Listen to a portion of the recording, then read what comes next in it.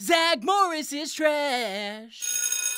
It's report card time at Bayside. Jesse and Kelly's parents gave them gifts for their grades. Zack plans to bribe his parents into forgetting their disappointment with his incessant failure. Lisa's dad gave her the credit card to buy something nice, but she went bananas and spent $386. Zack kicks her while she's down. Her real friends offer real advice. Return the clothes. Only Lisa can't because they were on sale. Zack offers his time-tested strategy for shitty behavior. Enjoy it, then deny it. Lisa's actual friends offer actual advice. Tell your dad the truth. Zack says pay your mom to tell your dad and put it all on the card. The only plan in the room guaranteed to make all her problems worse at the same time. Kelly suggests paying her dad back. Zack says what about a $400 advance on her allowance? Continuing his hot streak of opposite solutions rooted in no accountability. Kelly says she can earn the money. Zack says this is a job for Zack Man, and Jesus Christ, does he just wear that all the time? What a dork. Zack asks Lisa if she's ready to make some real stacks all day long. How? Hey, Lisa, just sit down, look pretty, and trust me. Historically speaking, nothing good has ever happened after a man says those words. Zack begins his classroom prostitution empire. He tells the teacher to write some bullshit on the board. Any bullshit. Then greenlights Lisa's first horny client. Lisa just made $1 whole.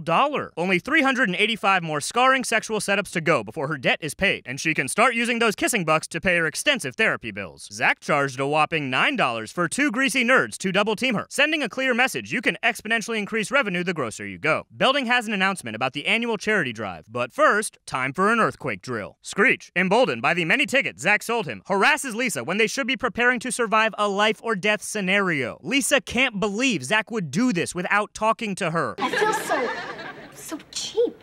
Lisa, you're not cheap.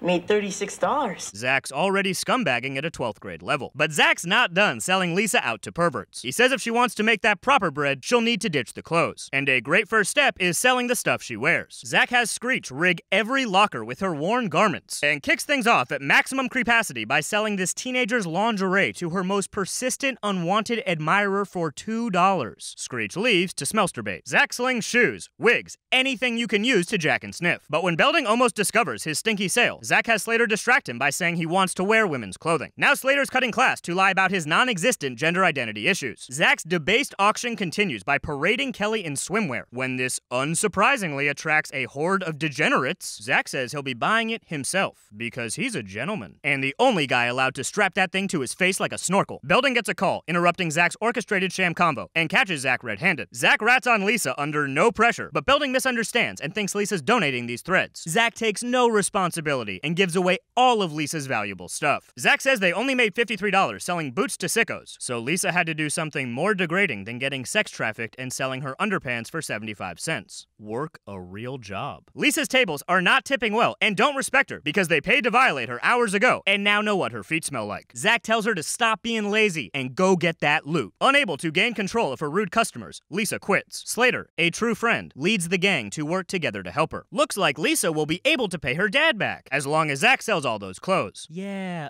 about that. Zack says Belding thought they were donations and he couldn't tell him the truth. He's allergic to it. But Zack's already scheming away to undonate the clothes to charity. Lisa does not agree to Zack's plan to rob the needy and says she will finally confess. Zack tries to talk her out of this madness. Lisa thanks Zack for the fun day of sex work and losing all her belongings, but she is retiring from the game. Lisa tells her dad everything. He says, okay, sucks, but we're rich, so who cares? Let's go hit Sizzler. Only Lisa can't hit Sizzler because she is mentally replaying her heinous day, as she will surely do for many years to come. She says she earned $153. Here it is, minus the cut she gave her other daddy. And Jesse and Zack deliver some last-minute dough. Zack had Screech sell his body to science. He'll put anyone on any corner. It does not matter to Zack. Then he does some awful prop comedy. Does he just carry that around? What a dork. Let's review. Zack Morris saw his friend in trouble and did nothing but put her down and offer ways to make it worse. Then, without any discussion, sex trafficked her all over school, $1 at a time, and sold her worn apparel to known deviants. And when he got caught, gave everything away. The antithesis of what he promised to do. Then put her down again when she tried to do things the honest way in a work environment made untenable by his wanton dehumanization. Then planned to steal back charitable donations and did everything in his power to keep this innocent girl from doing what she should have just done in the first place, leaving her traumatized for life. Zack Morris is trash. Zack Morris is trash.